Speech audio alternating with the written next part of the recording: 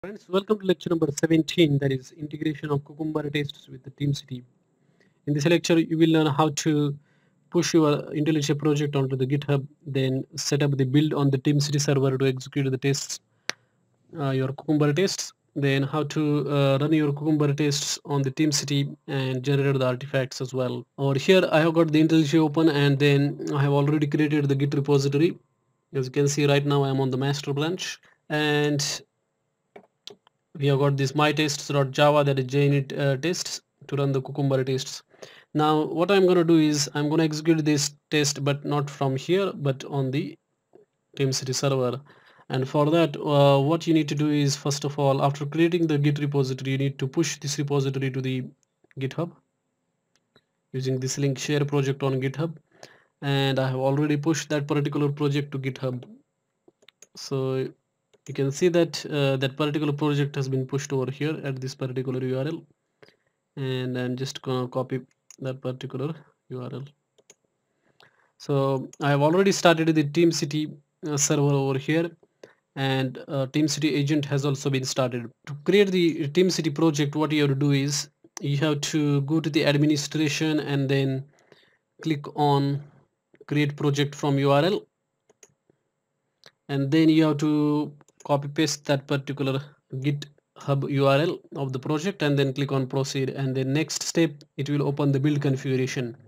So I have already created the build configuration for that Selenium Cucumber project, as you can see over here, and I'm just gonna explain you some of the steps over there.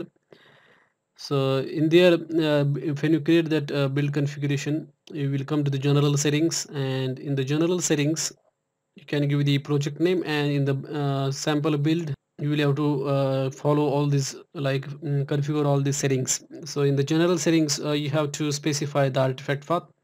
As you can see that our project or the tests was creating the HTML report in this particular URL. So to generate the artifacts on the TeamCity, what you have to do is in the build configuration, in the general settings configuration, over there you will find artifact paths. So just you have to paste that target slash my report slash star. It means that everything inside that particular directory is our artifacts. Then save that. Then version control setting we have already given. As you can see, this is the URL of that GitHub project. And in the build step you have to select the Maven, because Maven is the build management tool that we have used in our project. Or there you have to give the Maven goal clean test to execute all tests, but I want to execute only the test from that particular test class. So you have to give the fully qualified name of that particular test class in this format. dtest is equal to org.softpost.mytest, and rest of the things remain same. And after that you have to click on run to run this particular build. Ensure that you have started the TeamCity build agent using the command prompt. As you can see over here, I've started this agent using the command prompt, and then only you will be able to see the like Selenium executing the test on actual browser. Otherwise you will not see anything if you start that particular agent as a service, or if you run your if you start your TeamCity agent as the service, then you will not be able to see anything happening on the screen. So everything is configured over here, and I'm gonna start the execution of these tests by clicking on the run. Now let us go to the home page. On the home page you can see that build is running. You can click on that link, and then in the build log it will show all the steps that it is taking.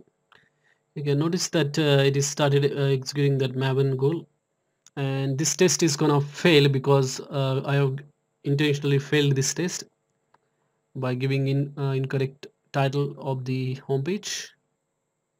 Now it is executing the test using Surefire plugin. Now it is starting the Chrome driver.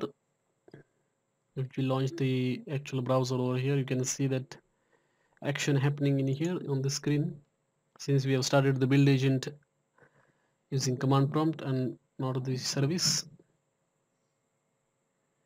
So as you can see, it is gone to this website, and then it will check the title, but since the title we have given is wrong, it is gonna fail.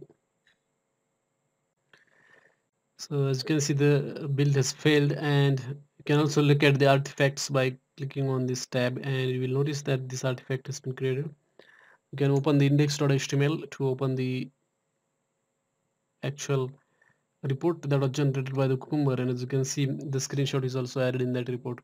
So that is how you can execute your Cucumber tests on the TeamCity. So that ends our lecture number 17, that is integration of Cucumber tests with the TeamCity. In this lecture, we have seen how to create the project for the Cucumber on the TeamCity and then add all the settings, generate the artifacts, execute the tests, and then view the reports as well. I hope you enjoyed this lecture and stay tuned for more lectures on Selenium and Cucumber.